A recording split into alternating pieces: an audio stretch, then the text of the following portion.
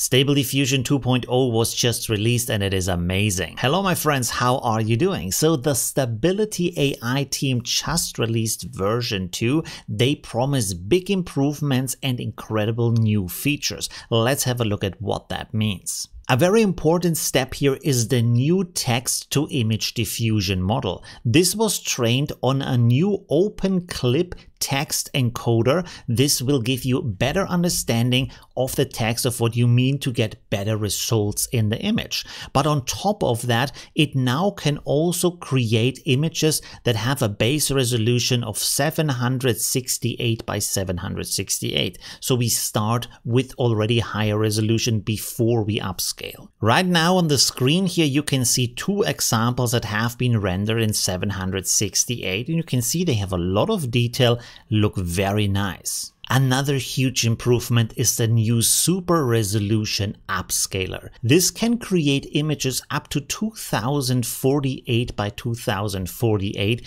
which is really good if you want to sell your AI images, if you want to create prints with them, and also the quality is highly improved. So here in this example, you can see on the left side a 128 pixel image and on the right side a 512 pixel upscaled image, and you can see how much more detail is in there and how high quality the result is. Absolutely mind-blowing. Next, and this is my absolute favorite, is now we have a depth-to-image diffusion model. This will analyze the depth that is found in the image and then render the images based on that so that you have a more coherent output from the image-to-image rendering. This is extremely important, especially when you want to have style transfer, when you want to apply your prompts to a specific composition in the image that should not change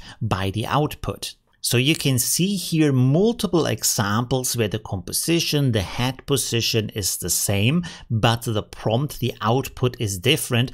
And you can see that this is based on the depth map that will keep everything in place and give you much better control over your creations. Another element here that is extremely important is a new in-paint model. And as I have shown you in my video yesterday, you can use in-painting as out-painting to get much better results and have a lot of control over what you're getting by extending these images. So that will enable you to create any kind of ratio with high quality and nice details, but also to put new details into the images you have already created. This is the first step of the rollout, and because these new models are so different, the web UIs you're using need to be updated first. But you can already find Stable Diffusion 2.0 on the GitHub website. And if you have the technical ability, there are also instructions here how to set this up right now. You can also use an online demo to test version 2, but as you can see here, this has a long queue. So when you enter your prompt, hit the generate image button again and again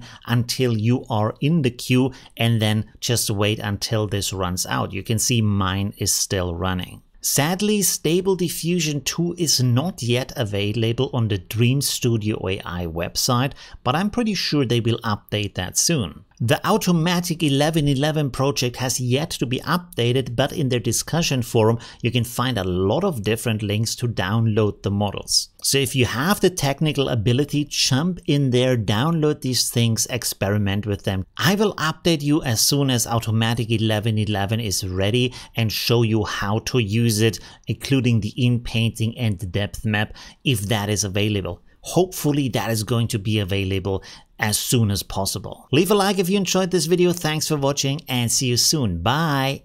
Oh, you're still here. So this is the end screen. There's other stuff you can watch like this or that. It's really cool. And yeah, I hope I see you soon. Leave a like if you haven't yet. And well, yeah,